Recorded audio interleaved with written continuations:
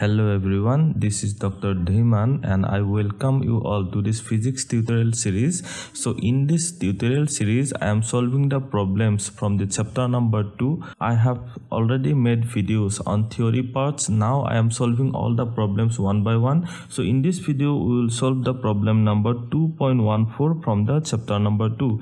In this problem, we are given with 4 formulas. So out of that, we have to find out which of these formulas are correct and how we have to check it. So we have to check the dimensions on the right hand side of these equations, because in the left hand side we are given that this particle displacement is given by y. So displacement is nothing but this is the distance. So if we find out the dimension of y, it is equal to capital L within square bracket. Okay, this is the dimensional formula for y. Okay, so in the right hand side we have to check whether these given equations or given formulas have the dimension of this capital L or not. We have to check that much. Okay, let us solve this problem one by one. So in the first part, we are given that we have y is equal to a sine of twice pi t by capital T. Okay, so in this question we are given that a is nothing but maximum displacement, or we can say that it is nothing but a displacement of the particle. So for a we have a dimension of capital L. Let me write down. Okay, so v is the speed of the particle. Speed of the particle means it is in meter per second. Unit is meter per second. So what will be the dimension? Its dimension will be equal to, so meter is nothing but it is displacement L, and second is nothing but it is the time inverse. Okay, so this dimension is the speed of the particle. Okay, next we have t. Capital T is the time period, so it will be having a unit of second. So in this case we will have a dimension of capital T only. Okay, so T was the time period, and we have to now find out from this formula. We have to check the right hand sides of these formulas, because on the left hand side we have only y. So for this y we have a given dimension of, this is the given dimension. Okay, that is the given dimension of length. So we have to check the right hand side. So if we find out dimension of the right hand side of the given equation, so we are given with a formula, suppose as per the question it is given that it is a formula. Okay, so we can write equal to, so here we have a, so a has a dimension of L. Next we have sine.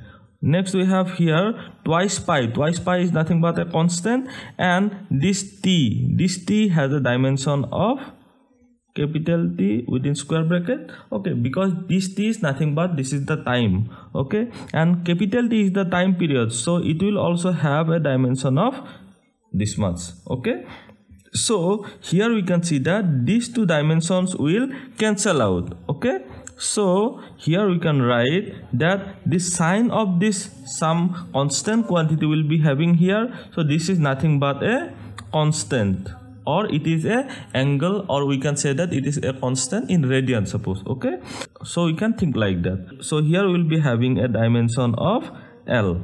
Okay, that is for length. So in the left hand side we already have, this is the dimension L. So in the right hand side also we have the dimension capital L. Therefore we can write the given equation is right. Given equation or given formula, let me write down, given formula is right. Now let us go to our second part of this problem. In the second part we are given that we are given with an equation, that is, this is the equation. So y is equal to a sine of vt. Okay, so y is equal to a sine of small v into t. Okay, so in this question we have to see, because in case of angle, so this vt is nothing but this is the angle, because it is in the sine form. Okay, so this is nothing but an angle. So this angle cannot have any dimension. Okay, so we have to check for the dimension. So for A has a dimension of, this is capital L, we can see here we'll have, so dimension, we can write dimension of right hand side of this equation, we can write A will have a dimension capital L sine of, so V, for V will have a dimension of, let me rub this part, so V will have a dimension of L t to the power minus 1, and t means it will have a dimension of capital T. Okay, so in this case we will have, this is the L within square bracket sine of L. So here we can see that this angle has a dimension now, so this formula cannot be correct. So here we can write, as the angle here has a dimension of this L, okay, that is the length, it has a dimension, so this formula is, this formula is wrong. So here we can write, so this formula is wrong because an angle cannot have any dimension. So let us go to our third part of the problem. In the third part of the problem we have this given formula, y equal to a by t sine of t by a. So let me write down here.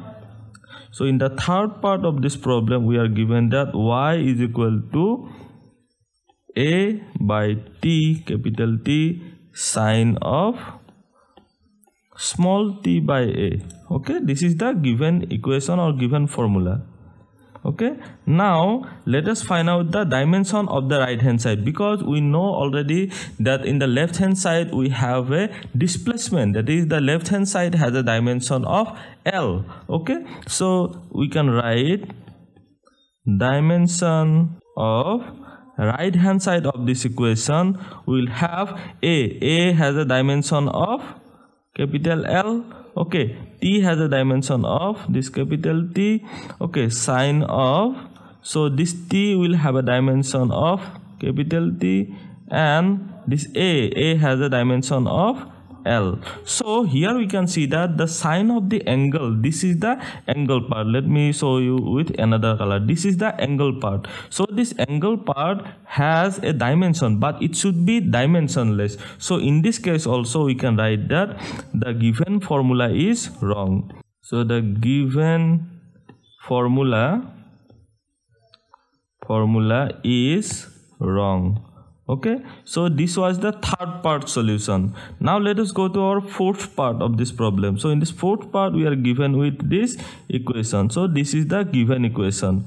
So we have to find out the dimension of the right hand side of this equation. In the fourth part of this problem we are given with the equation y is equal to a by root 2, then we have within bracket sine of twice pi t by capital T plus cos of twice pi small t by capital T. Okay, so this is the given formula. Let us see again here. So this is the given formula, a root 2. It is not a by root 2. So this is a root 2. I have made a mistake here. So this was a root 2. So this root 2 is nothing but it is a constant, so we need not to check for the dimension of root 2. So we can write here dimension of right hand side. Okay, so in the dimension of the right hand side a has a dimension of capital L. Okay, root 2 we can ignore, so or we can write root 2. Okay, next we have sine of this twice pi t by t. This is a dimensionless quantity. Okay, so here we'll have a dimension of capital T by capital T. Okay, again plus cos of this will have capital T divided by capital T. Okay, so this is the dimensional formula now. So here we can see that this has a dimension of capital L, because we can see that this capital T here, this capital T will cancel out with this capital T, this capital T will cancel out with this capital T. Okay, so this will cancel out. So here we'll have a dimension of capital L, and in the left hand side we have y has a dimension of capital L. So we can say that this formula is correct from the dimension point of view. So we can write, so the given formula is correct. So this is the solution of the problem number 2.14 from the chapter number 2.